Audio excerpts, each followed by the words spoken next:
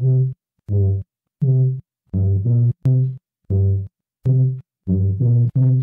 with Greenwood. Greenwood Gab. Hi, welcome back to a special episode of Greenwood Gab. Today we're doing banned books readings. I am Sarah Reynolds.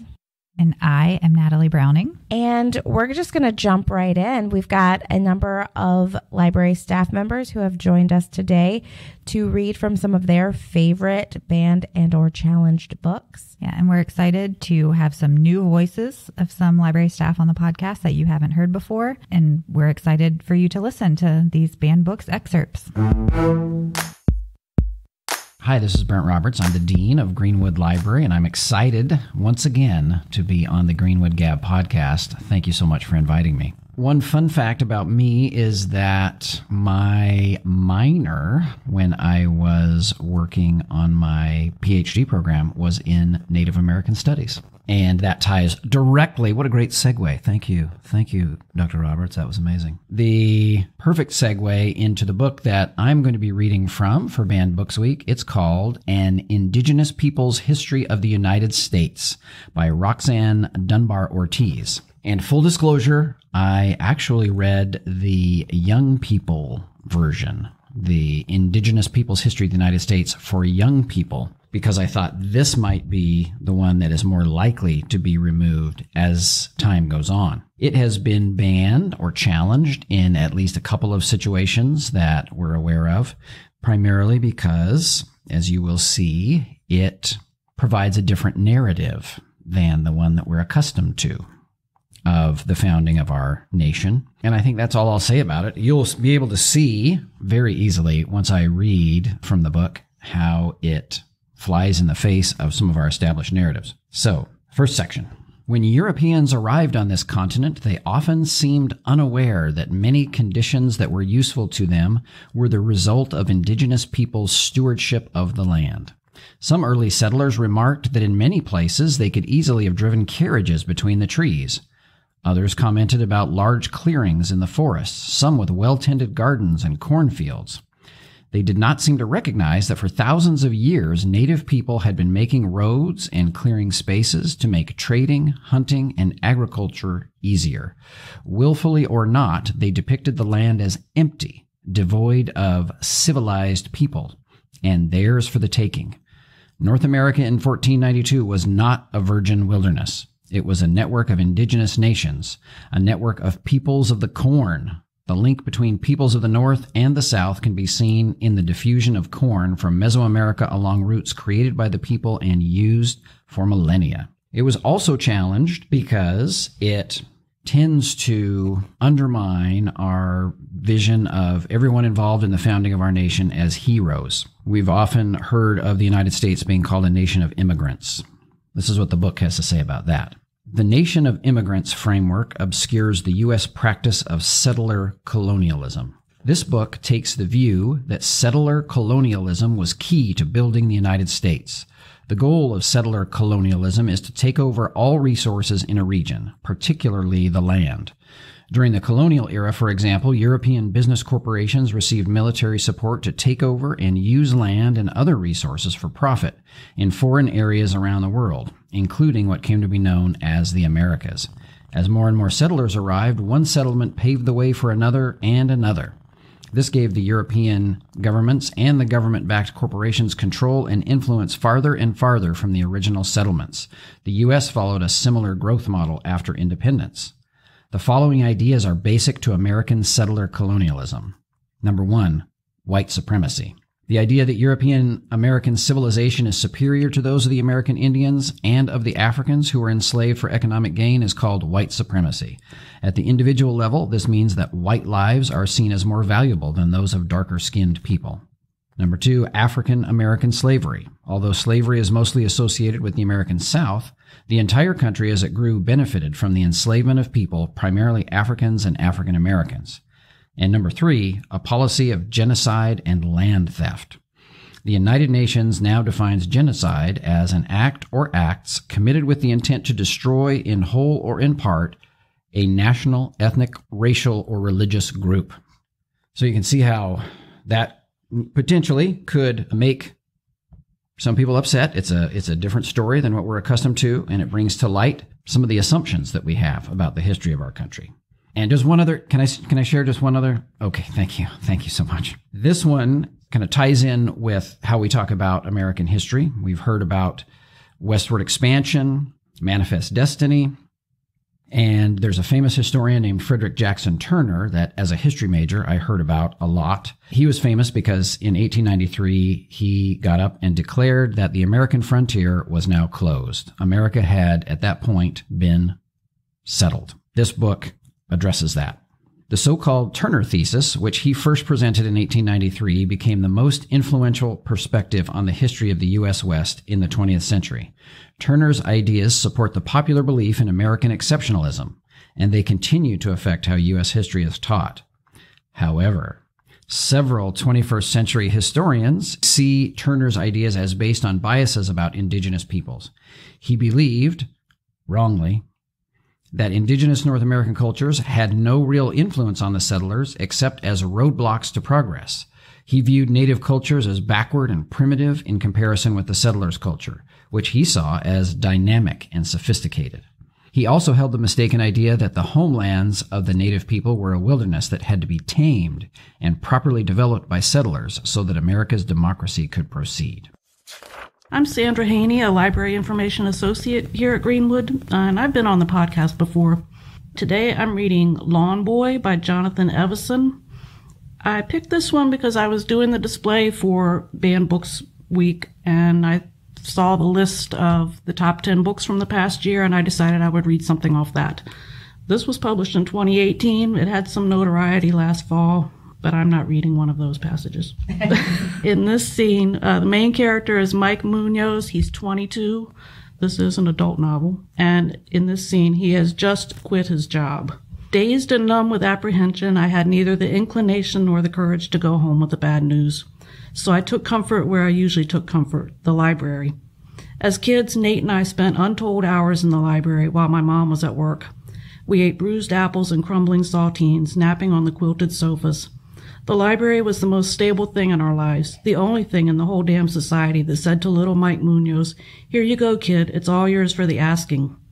No matter that your ears were dirty and your hair was greasy, no matter that your mentally challenged big brother didn't have much of an indoor voice, or that he tended to throw books and pee on the bathroom floor and scare the clownfish shitless.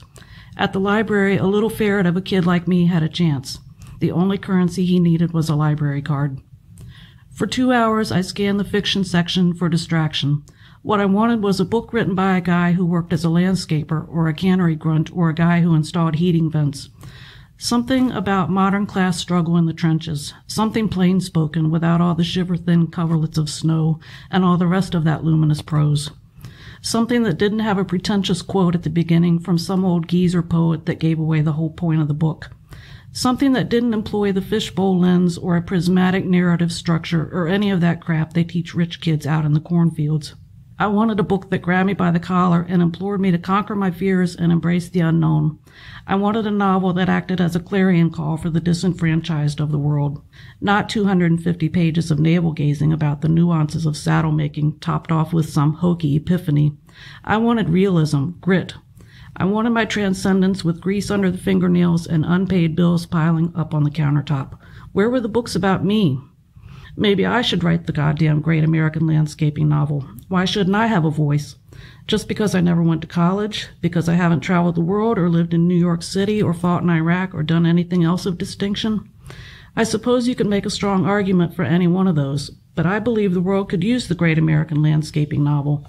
After all, most of us are mowing someone else's lawn one way or another, and most of us can't afford to travel the world or live in New York City. Most of us feel like the world is giving us a big fat middle finger when it's not kicking us in the face with a steel-toed boot. And most of us feel powerless, motivated but powerless, entertained but powerless, informed but powerless, fleetingly content, most of the time broke, sometimes hopeful but ultimately powerless. And angry, don't forget angry. The problem I soon came to realize was that landscapers, especially unemployed ones, and cannery grunts and heating duct installers didn't have time to while away their days writing novels. They had bills to pay, cars to fix, disabled siblings to care for. I finally picked up a handful of titles off the new arrivals rack, though none of them really appealed to me. MFA fiction, said a voice. I looked up to discover the same librarian who had recommended The Octopus to me. He was pushing one of those tan wheelie carts loaded with recently returned books. Not your usual librarian, this guy. Nothing like those formidable librarians of my youth with their translucent nylon stockings. He was wearing a puke-colored sweater and a T-shirt that said, "Be the change you want."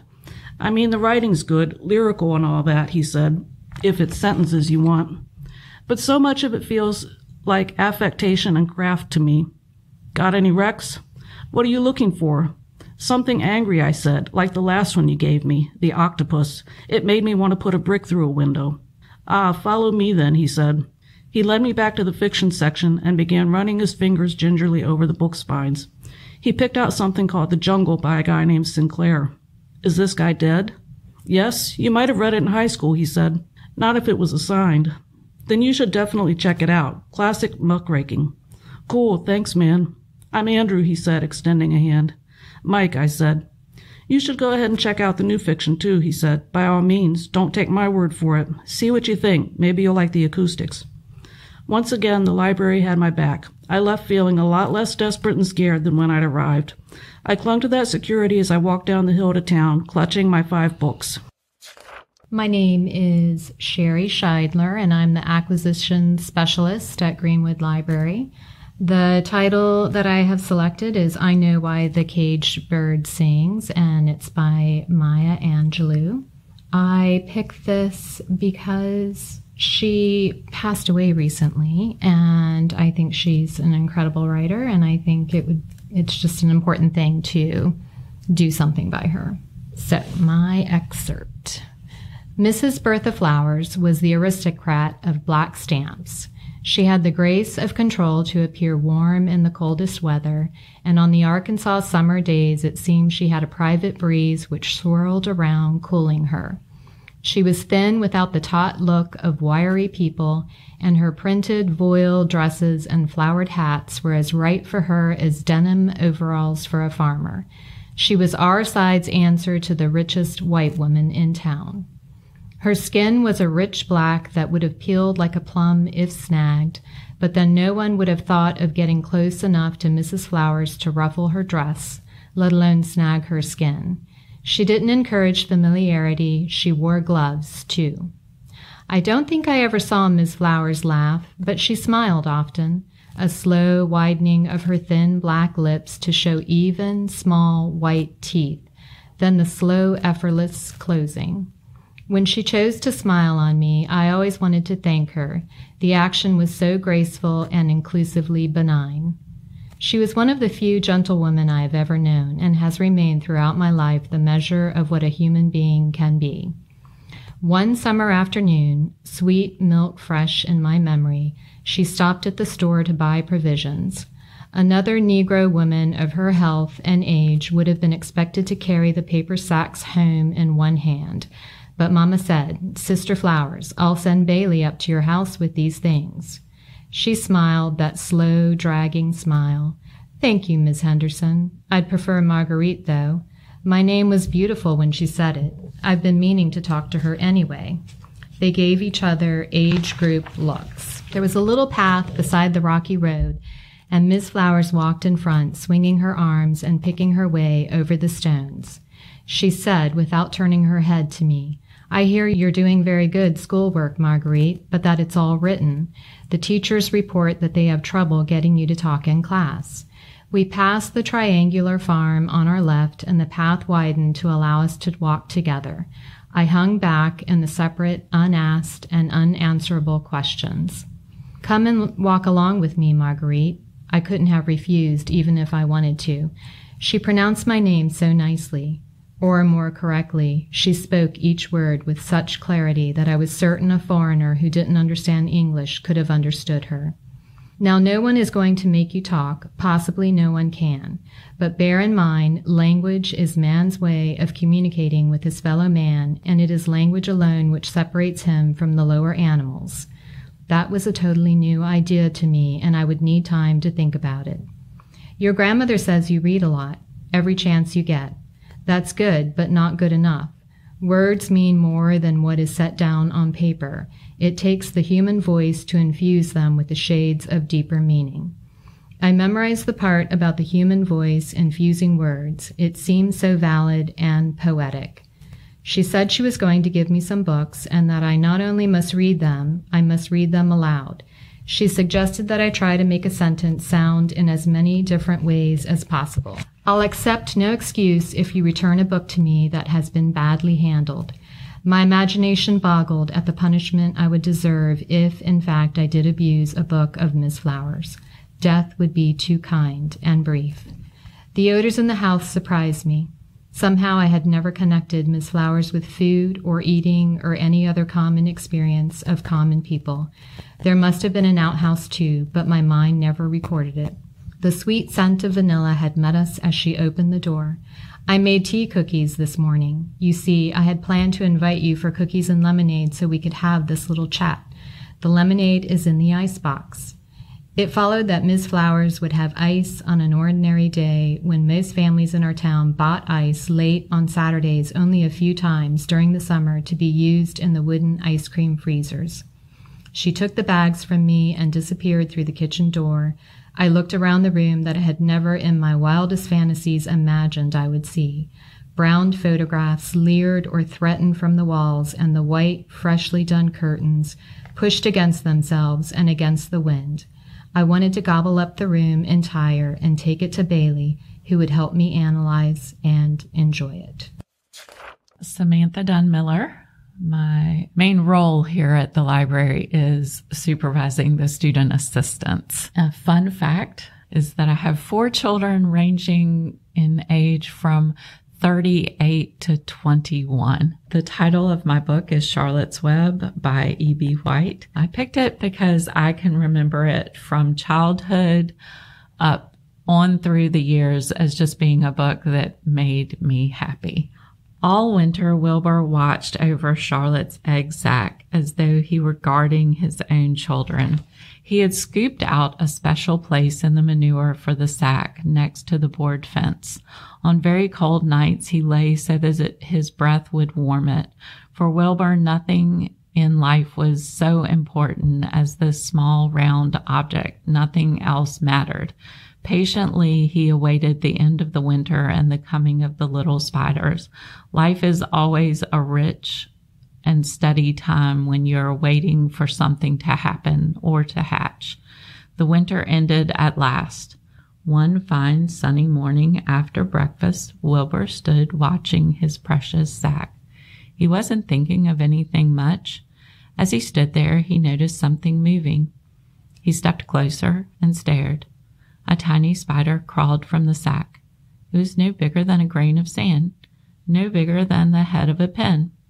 Its body was gray with a black stripe underneath. Its legs were gray and tan. It looked just like Charlotte. Wilbur trembled all over when he saw it. The little spider waved at him. Then Wilbur looked more closely. 2 more little spiders crawled out and waved. They climbed round and round on the sack, exploring their new world. Then 3 more little spiders, then 8, then 10. Charlotte's children were here at last. "Hello there," he said. The first spider said hello, but its voice was so small Wilbur couldn't hear it. "I am an old friend of your mother's," said Wilbur. "I'm glad to see you. Are you all right? Is everything all right?" The little spiders waved their forelegs at him. Wilbur could see by the way they acted that they were glad to see him. "Is there anything I can get you? Is there anything you need?" The young spiders just waved. One spider climbed to the top of the fence. Then it did something that came of a great surprise to Wilbur. The spider stood on its head, pointed its spinnerets in the air, and let loose a cloud of fine silk. The silk formed a balloon. As Wilbur watched, the spider let go of the fence and rose into the air. Goodbye, it said as it sailed through the doorway. Wait a minute, Wilbur screamed. Where do you think you're going? But the spider was already out of sight. Then another baby spider crawled to the top of the fence, stood on its head, made a balloon, and sailed away. Then another spider, then another. The air was soon filled with the tiny balloons, each balloon carrying a spider. Wilbur was frantic. Charlotte's babies were disappearing at a great rate. Come back, children, he cried. Goodbye, they called. Goodbye, goodbye. At last, one spider took time enough to stop and talk to Wilbur before making its balloon. We're leaving here on the warm updraft. This is our moment for setting forth. We're aeronauts, and we are going out into the world to make webs for ourselves. But where? Asked Wilbur. Wherever the wind takes us, high, low, near, far, east, west, north, south, we take to the breeze. We go as we please.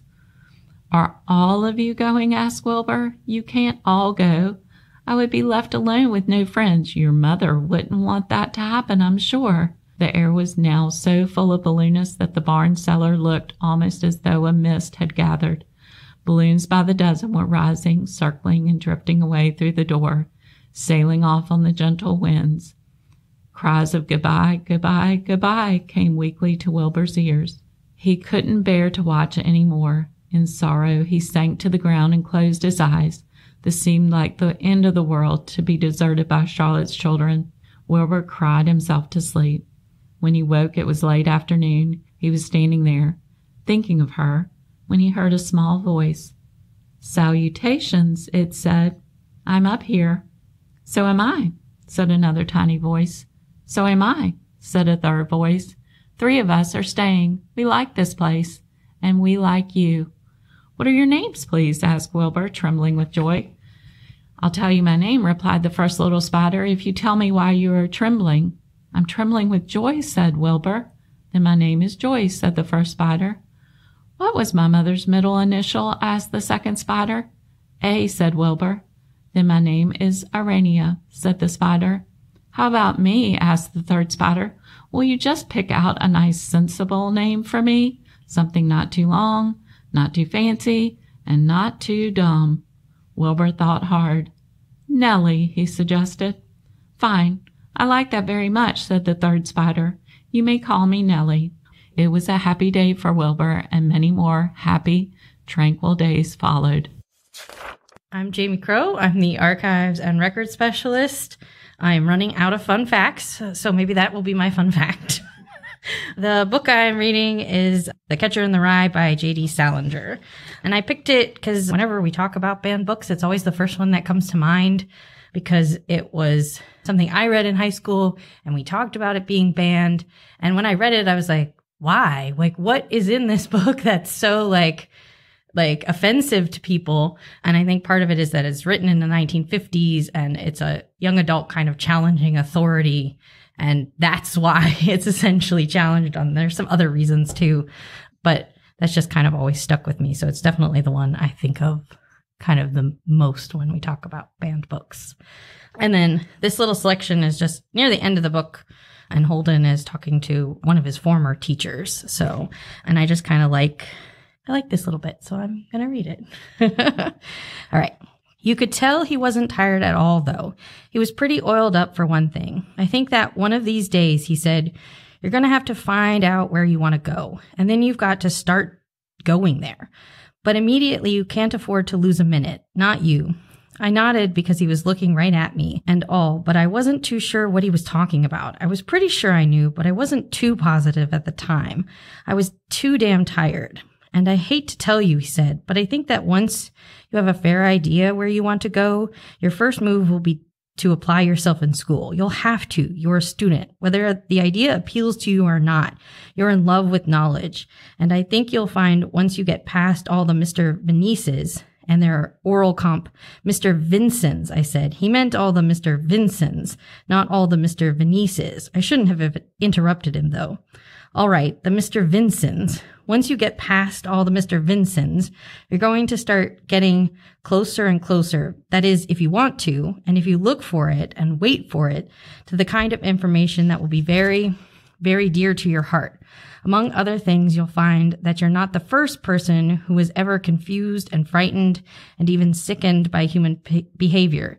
You're by no means alone on that score, you'll be excited and stimulated to know. Many, many men have been just as troubled morally and spiritually as you are right now. Happily, some of them kept records of their troubles. You'll learn from them if you want to. Just as someday, if you have something to offer, someone will learn something from you. It's a beautiful reciprocal arrangement, and it isn't education, it's history, it's poetry. He stopped and took a big drink out of his highball. Then he started again. Boy, he was really hot. I was glad I didn't try to stop him or anything. I'm not trying to tell you, he said, that only educated and scholarly men are able to contribute something valuable to the world. It's not so. But I do say that educated and scholarly men, if they're brilliant and creative to begin with, unfortunately, it's rarely the case, tend to leave infinitely more valuable records behind them than men do who are merely brilliant and creative. They tend to express themselves more clearly, and they usually have a passion for following their thoughts through to the end. And most important, 9 times out of 10, they have some humility than the unscholarly thinker. Do you follow me at all? Yes, sir. He didn't say anything again for quite a while. I don't know if you've ever done it, but it's sort of hard to sit around waiting for somebody to say something when they're thinking and all. It really is. I kept trying not to yawn. It wasn't that I was bored or anything. I wasn't, but I was so damn sleepy all of a sudden. My name is Kristi Jerome. I am a library information specialist here at Greenwood Library. Fun fact about me is that I am an LED saber combat martial artist, so I regularly do tournaments and fight with the proverbial lightsaber. The book I'm going to read is Brave New World by Aldous Huxley. I picked this book because it happens to have a lot of aspects of it that we can see reflected in our current world, even though this book was written in the 1930s. I think it's a book that everybody needs to read, no matter how creepy it is. A New Theory of Biology was the title of the paper which Mustafa Mond had just finished reading. He sat for some time, meditatively frowning, then picked up his pen and wrote across the title page. The author's mathematical treatment of the conception of purpose is novel and highly ingenious, but heretical and, so far as the present social order is concerned, dangerous and potentially subversive, not to be published. He underlined the words. The author will be kept under supervision. His transference to the Marine Biological Station of St. Helena may become necessary. A pity, he thought, as he signed his name. It was a masterly piece of work.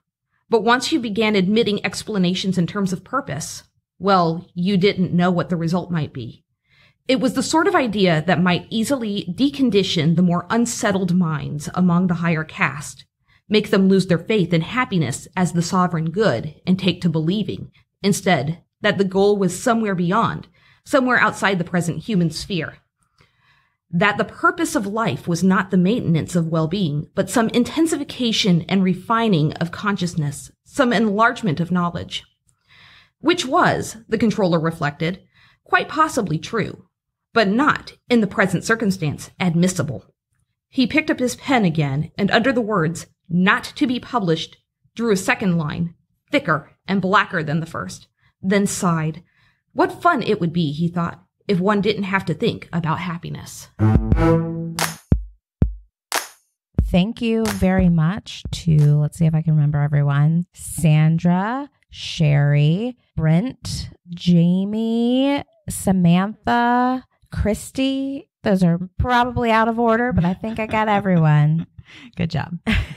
Now, Natalie and I are going to share our banned books readings. Would you like to go first? Sure.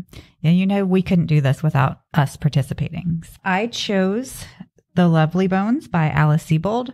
And really, I just chose it because the first time I read this, it had an impact on me. Like the way that it begins is kind of just throws you right into the story. And it's got kind of a mystery and fantasy aspect to it. So if you've listened to other podcast episodes, you know that's my cup of tea. So I'm just going to read you right from the very beginning in the first chapter. My name was Salmon, like the fish. First name Susie. I was 14 when I was murdered on December 6, 1973. In newspaper photos of missing girls from the 70s, most look like me. White girls with mousy brown hair. This was before kids of all races and genders started appearing on milk cartons or in the Daily Mail. It was still back when people believed things like that didn't happen. In my junior high yearbook, I had a quote from a Spanish poet my sister had turned me on to, Juan Ramon Jimenez. It went like this: "If they give you ruled paper, write the other way." I chose it both because it expressed my contempt for my structured surroundings, a la the classroom, and because not being some dopey quote from a rock group, I thought it marked me as literary. I was a member of the chess club and chem club and burned everything I tried to make in Mrs. Delmenico's home ec class. My favorite teacher was Mr. Bott, who taught biology and liked to animate the frogs and crawfish we had to dissect by making them dance in their waxed pans. I wasn't killed by Mr. Bott, by the way. Don't think every person you're going to meet in here is a suspect. That's the problem. You never know. Mr. Bott came to my memorial, as, may I add, did almost the entire junior high school. I was never so popular, and cried quite a lot. He had a sick kid.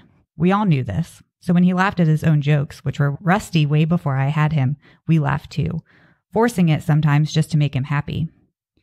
His daughter died a year and a half after I did. She had leukemia, but I never saw her in my heaven. My murderer was a man from our neighborhood. My mother liked his border flowers, and my father talked to him once about fertilizer. My murderer believed in old-fashioned things like eggshells and coffee grounds, which he said his own mother had used.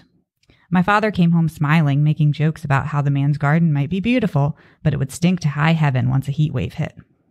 But on December 6, 1973, it was snowing, and I took a shortcut through the cornfield back from the junior high. It was dark out because the days were shorter in winter, and I remember how the broken corn stalks made my walk more difficult. The snow was falling lightly, like a flurry of small hands, and I was breathing through my nose until it was running so much that I had to open my mouth. 6 feet from where Mr. Harvey stood, I stuck my tongue out to taste a snowflake. "Don't let me startle you," Mr. Harvey said. Of course, in a cornfield in the dark, I was startled. After I was dead, I thought about how there had been the light scent of cologne in the air, but that I had not been paying attention, or I thought it was coming from one of the houses up ahead. "Mr. Harvey?" I said. "You're the older Salmon girl, right?" "Yes. How are your folks?" Although the eldest in my family and good at acing a science quiz, I'd never felt comfortable with adults. "Fine," I said. I was cold, but the natural authority of his age and the added fact that he was a neighbor and had talked to my father about fertilizer rooted me to the spot. "I've built something back here," he said. "Would you like to see?" "I'm sort of cold, Mr. Harvey," I said, "and my mom likes me home before dark." "It's after dark, Susie," he said. I wish now that I had known this was weird. I'd never told him my name. I guess I thought my father had told him one of the embarrassing anecdotes he saw merely as loving testaments to his children. My father was the kind of dad who kept a nude photo of you when you were 3 in the downstairs bathroom, the one that guests would use. He did this to my little sister, Lindsay, thank God. At least I was spared that indignity. But he liked to tell a story about how, once Lindsay was born, I was so jealous that one day while he was on the phone in the other room, I moved down the couch, he could see me from where he stood, and tried to pee on top of Lindsay in her carrier. This story humiliated me every time he told it to the pastor of our church, to our neighbor, Mrs. Steed, who was a therapist and whose take on it he wanted to hear, and to everyone who ever said, "Susie has a lot of spunk." "Spunk," my father would say. "Let me tell you about spunk." And he would launch immediately into his Susie peed on Lindsay story. But as it turned out, my father had not mentioned us to Mr. Harvey, or told him the Susie peed on Lindsay story. Mr. Harvey would later say these words to my mother when he ran into her on the street. "I heard about the horrible, horrible tragedy. What was your daughter's name again?" "Susie," my mother said, bracing up under the weight of it, a weight that she naively hoped might lighten someday, not knowing that would only go on to hurt in new and varied ways for the rest of her life. Mr. Harvey told her the usual. "I hope they get the bastard. I'm sorry for your loss." I was in heaven by that time, fitting my limbs together and couldn't believe his audacity. "The man has no shame," I said to Franny, my intake counselor. "Exactly," she said, and made her point as simply that. There wasn't a lot of bullshit in my heaven. All right. Yeah. Powerful ending there. Gotta love a good murder in heaven without bullshit story. There you go. All right. So what book did you choose? So I chose Bridge to Terabitha by Catherine Patterson. It's a book that I remember reading as a kid. I've reread it now as an adult. I was going to read a passage toward the end of the book, which, spoiler alert, Leslie dies. This book was written in 1977. I'm going to go out on a limb and say if you don't know what it's about, that's your own fault.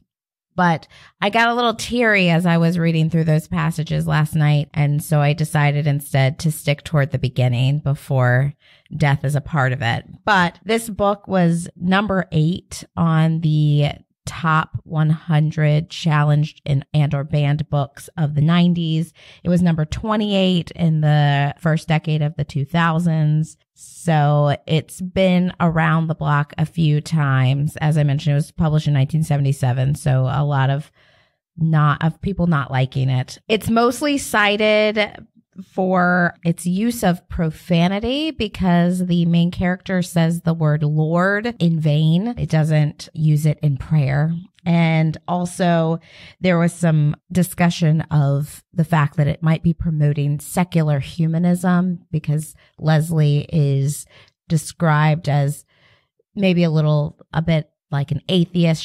She and her family don't attend church. She doesn't really think she needs religion in her life. But then I found this article by Mary Ness, When the Portal to a Fantasy World Never Opens, Bridge to Terabitha, where she says, I think what people are really objecting to is a book that admits that sometimes kids die and it doesn't make any sense and people do not necessarily deal well with it.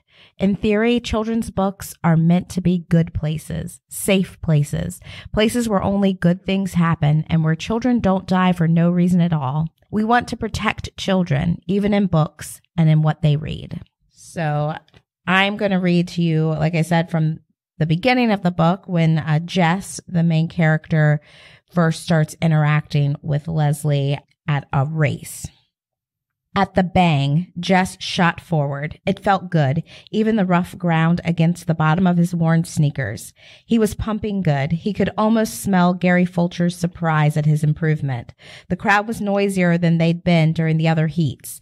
Maybe they were all noticing. He wanted to look back and see where the others were, but he resisted the temptation. It would seem conceited to look back. He concentrated on the line ahead. It was nearing with every step. Oh, Miss Bessie, if you could see me now. He felt it before he saw it. Someone was moving up. He automatically pumped harder. Then the shape was there in his sideways vision.